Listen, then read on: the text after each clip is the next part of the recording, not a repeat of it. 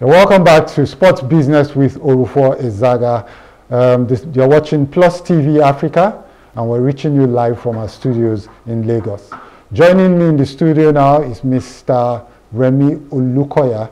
He's a golf enthusiast, a skilled player and experienced organizer of golf events in Nigeria. You know, we're going to be speaking with him about golf and the potential of golf in Nigeria.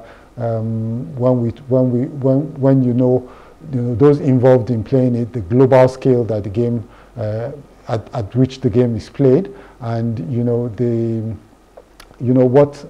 what's involved in terms of sponsorships, in terms of the general business popularity of golf as a sport. All right, welcome to the program, Remy. Thank you. Okay, you had a tournament at the weekend, didn't you? Yes, we did. What tournament was that? The World Corporate Golf Challenge, the national finals. Okay. We actually own two franchises here. Okay. The World Corporate Golf Challenge and the International Pairs. So on August 2nd to 4th, we will be in Ibom Golf Resort for the International Pairs national finals. Okay. This weekend we play the Corporate Golf Challenge, where companies sponsor golfers to participate. Upstream commercial assets came first at that event, and it was a very exciting moment. What's going on with golf in Nigeria?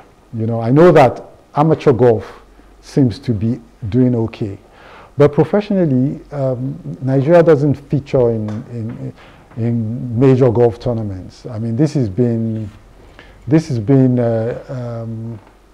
quite this is 63 years after independence. Yeah. So what's happening with our professional golf in Nigeria? Okay, you need to understand the genesis of how our professionals came about. Many of the guys who are professionals at the moment used to be caddies. And so they got exposed to golf and didn't think they should further their education. Golf and education goes hand in hand. Why? Because you are taking business decisions. So they are not equipped to take, your skill is only 25% of what you require to play golf. The rest is up here. Now, so yes, they do have skills, but they don't have the mental capacity to cope. Yes, that's the issue. So, therefore, yeah, they've been doing well locally. They could strive across West Africa, but once they get exposed to East Africa or more to South Africa, they can't cope. But sports is something that you have to play on a regular basis. You know, compete at a very high level on a regular basis for you to be, at least in today's world, for you to be a competitive player. Do they have such platforms in Nigeria where they can regularly and continuously? So there you go again, focusing on the sport.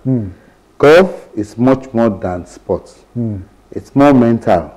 It's more psychological than just the act of playing the game. So a lot of people assume that if you expose them to more games and to playing more, they are likely to exceed. That's not the issue. These guys need to be educated. They need to learn the tricks of decision making. What are your strengths? What are your weaknesses? Do you, at what time should you be aggressive? At what time should you slow down? At what time should you be conservative? Now, they're not going to teach you that in golf.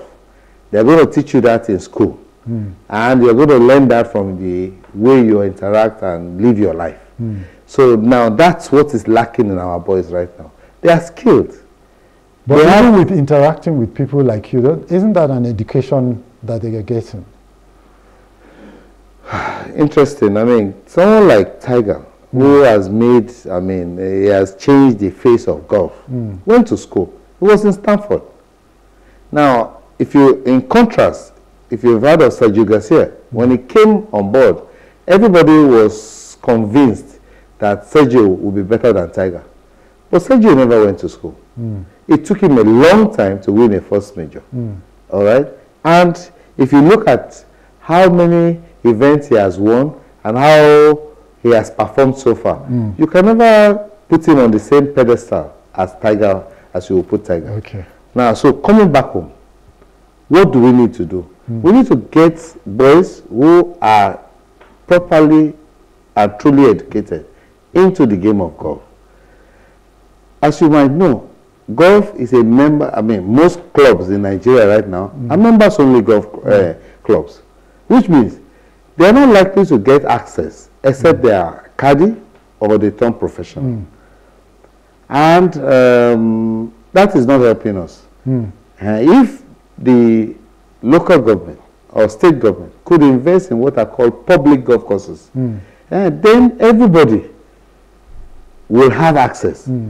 So without taking golf to the grassroots, we're wasting time. Okay, let's look at the money. Okay. Because that's what we do on this program. Look at the business part of sport.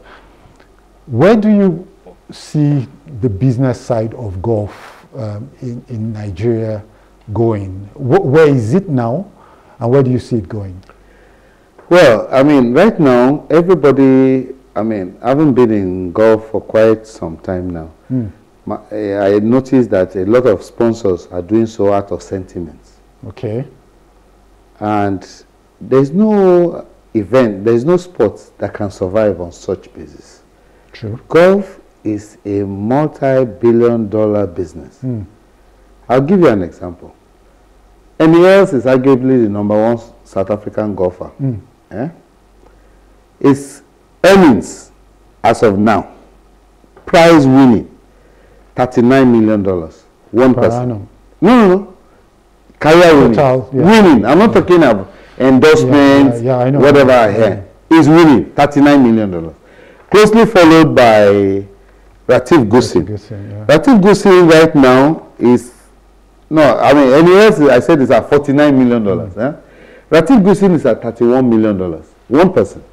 So he's out there in the US playing, he's on tour, playing the game, and then he comes back, invests in a golf academy, and trains more South Africans. If you look at the top 100 golfers in the world, several South Africans. And I can continue to mention the names. But they're usually white South Africans. Okay, very interesting. Now, there are a number of black South Africans that could have also had the opportunity. But it comes back to the issue of education. Okay. Yeah. James Kamte was the black South African #1 golfer in South Africa. At the time he was playing, Tiger actually at the US Open asked to play a practice round with James Kamte. Oh, wow. But what happened to James Kamte? It got into his head that he was now a very good player. Unfortunately, he had an accident with his car and he injured his shoulder. Okay. It has not been able to heal properly. And so he cannot play competitive golf. Because golf at that professional level is 4 days of competition. All right? So, what are we talking about? It goes back to the fact that first, you need to be properly educated. 3, you need to apply your skills in a manner that will put you up there as a professional. Okay, so let's look at, we used to have the Nigerian Open, I think, and I'm more conversant with the tennis industry, and borrowing from that, I want to see whether we have the same kinds of problems in golf. First, in tennis, you don't have enough competitions. You say, well, education will cover that. And then 2, we tend to do tournaments that are international tournaments or amateur tournaments for old people, with our big bellies and all of that. We do tournaments for ourselves. Who doesn't get enough tournaments are those people who, because from these tournaments they get paid. And if you get paid, you can even then say, from my home and my computer and my smartphone, let me get an education. right? Do you get? So why, when it comes to professional sport, what's missing in Nigeria? Why don't we focus on the why do we focus on ourselves as amateur players and not the professional? Interesting. It boils down to sponsorship. Now, for as long as a sponsor thinks he's doing you a favor, then he will not provide the means for you to compete regularly. Commensurate value. Now, you know, our guys go to sponsors, say, please, we just need you. Come and help us. You have to understand that the man is in business. So show him the business side. How do you get value from sponsoring golf events? But you are doing that already. That's why we are here. That's why we are trying to show them that it is not, I'm not looking for, I'm not asking you to partner with me on sentimental basis. No. I want to show you how your business can grow supporting the game of golf. And that's the value we bring to the table. So that's why sponsors are willing to work with us. Those that we have been able to engage with. So don't come, I mean, I'm not asking you to come and partner with me to help me out. No. I'm asking you to come because your business will thrive with us. All right. So if you provide that platform, then more sponsors will come on board. And once more sponsors come on board, you have more tournaments. But when you cannot show value, who will put well, here's again, let me go back to tennis and then see how we can relate this to golf. Internationally, tennis is organized, most of the big tennis tournaments in the world are organized by clubs, country clubs, clubs like Ikoyi Club, Lagos Country Club, the IBB, the Abuja, I don't know what it's called now. The IBB, International Golf and Country Club. You guys have memberships, you have big guys, you know, heads of organizations, you know, billionaires, in fact, there was a lady who told me one day, some bank head of sponsorship or something, that said one tournament she went for, she got a deal of about 2 billion naira or something, right? So the big names, you know, educated, solid people in society are members of these clubs. If you want to organize a tournament, between them and their organizations, you can raise money.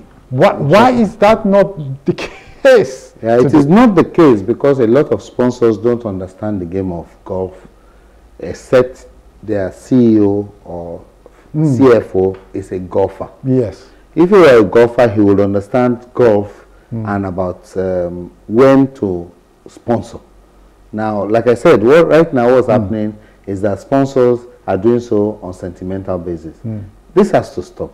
You mentioned about Nigeria hosting Nigeria Open. The moment they moved Nigeria Open to Abuja, it died a natural death because they had assumed that they could get money from government. We've got to stop that mentality. I don't need any money from government to host a golf event of any international standard. No. It is the private sector that I'm interested in. So when we go to them, usually they're like, okay, maybe because the CEO is involved in game, they say, okay, I just give them something and let's move on. No, it is business. I mean, we make sure that we get you onto the radio, to TV, social media, you know, and ensure that people talk about you. But you have measurable numbers.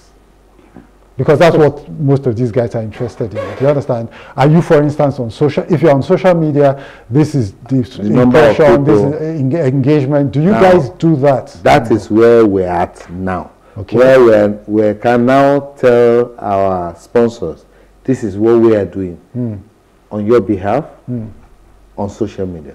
All right? And so that way it will make sense for them to plan better. And to allocate resources towards true sponsorship. Now, you have to understand this. There's a difference between golf promotion and golf development. Yeah. A lot of people in Nigeria are doing golf promotion. And not golf. We are focused on golf development. Yeah. And then when we tell sponsors, I'm only interested in developing golf, they're like, you are blowing grammar. Yeah. Just play a tournament and that's it. No, it's not about tournament. Yeah. We host tournaments as a means to an end. Yeah. I don't organize every golf tournament that comes my way. No. Yeah. We're only interested in those tournaments that puts us in front of our potential sponsor. Yeah. So we are prepared and willing to help so that they will now see that value that we are proposing in golf, in things that we do for them. Okay, let me give you a last word, you know, because I see that, you know, you're doing, I can almost feel I can almost feel that when you go to sponsors, what you get is who's going to play there. And when they don't hear that one CEO is playing one, they lose interest. So it's not about the game of golf, it's about some selfie, I don't want to say some, you know, they just want to sponsor amateur golf without looking at the big picture that if you're not going to develop sports, then our sports is never going to be, our golfers are never going to be competitive. And then if they are not competitive, we're never going to have a sports business at all. In which case, even you guys that are in the sports business area will not measure up in terms of your earnings and stuff like that. What do you have to say? Because we have to bring this program home. Now, let's understand also that the business environment is actually very hostile right now. Yeah. And sponsors are, I mean, they are being creative to make things, you know, move. Yeah. Now, how does government come in? If you provide a good working environment, sponsors will be glad to put money. That's one. Two, in developing golf, there's a lot of money involved in golf. Yeah. All right. Now, in football, how much have we made so far? Apart from our second place at the Nations Cup, 7.5 million naira that we have made. Yeah. Before then, maybe we made 6.5 million. We made 4 million from that.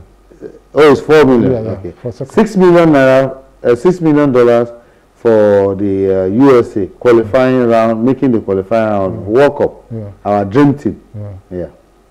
Now I've told you how much individuals are making in golf.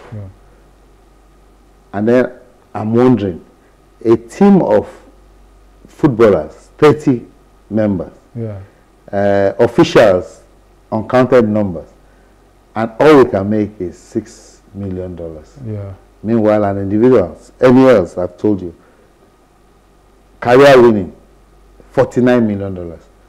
We are holding the short end of this stick. On that note, Mr. Olukoya, I think we have to thank you for coming on the program. I think we need to bring you back here for the main segment because there's, you know, golf, like I said, this is the debut. Golf is just debuting on this program. This is it's a new it's a very young program. Okay. And there's a lot we still need to say about golf, you know, especially as you have on the amateur level, you have a lot of, you know, strong members of society that can get behind the game. We need to start enjoying, thinking beyond ourselves when we think about our sports to the next generation and, you know, what legacy that we're leaving behind, you know. So thank you very much. Like I said, we would engage further. And so viewers, we've come to the end of the program today. Today we talked about sports media broadcast with Rotimi Pedro, and then we've spoken about golf with Mr. Remi Olukoya, who would hope to get back here some other time soon to talk more about golf business. Next week is another time. We have another interesting lineup for you next week, and it's guaranteed to make your Tuesday next week an enjoyable one. Until we meet again next week, this is me, Orufuo Ezaga, saying be productive, be good, and stay safe.